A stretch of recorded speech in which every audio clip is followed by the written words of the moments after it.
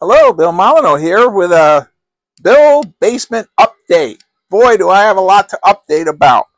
All right, first of all, Viking Ship. We have our mast on, and our next project will be to put a sail on it. So we're going to be running some kind of a sail in this manner at some point, and I don't have a lot of time. So this is what's going on this weekend. I got to get this finished, a sail put on it, the shield's painted a red black. I won't have time to put oars in it from my oar disaster, but I will do a little bit of rigging on it with some string, because I need this ready to go for the Jamestown Heritage Center settlement in Jamestown, Virginia, this weekend on the 16th of Saturday. It is their timeline and education program. I have the honor of being invited to run 54mm Viking game based on the Raven Feast rules by Little Wars TV. So if you're coming to Jamestown, look for me. James Curtis will be there. He'll be running a World War II tank battle. All right. The 15th. On Friday the 15th, Goober the Traveling Bear will be making a $206 donation to the American Friends for Lafayette. Goober will be dressed up. He will not be wearing a hoodie. We'll be visiting with Robert Kelly, the director of that museum.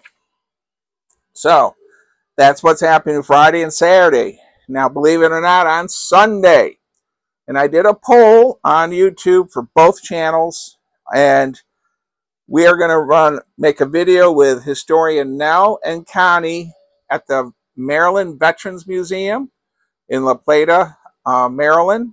We're running a video, making a video on Vietnam weapons in the Vietnam room. And we're also going to hit the Korean War room on weapons of the Korean War. One of my viewers said there isn't much difference on the Korean War and World War II.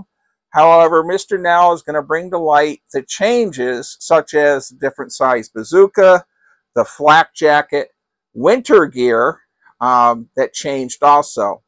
So I'm going to be putting those two videos on both channels, and that was requested by a couple of my Vietnam veterans that feel the Vietnam War and is not out there enough on YouTube as far as in museums.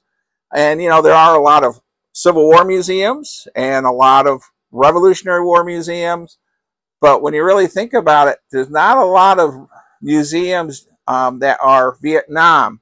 I will say, however, the United States Army Heritage and Education Center in Carlisle, Pennsylvania has an incredible base camp, a Vietnam base camp there, and I have a wonderful video that I made there, along with their tanks and other military equipment. So I am going to get these shields painted, get this with a sail on it, and pack up some other trees, some walls, and some carts for the Raven Feast game. And I hope to see you at Jamestown, Virginia this weekend.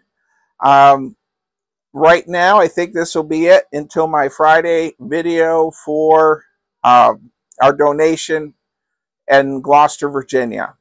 So stay safe, be kind, be courteous. Please watch both channels. We're generating a lot of money for the Weiss Fork Battlefield Fund. And thank you for watching.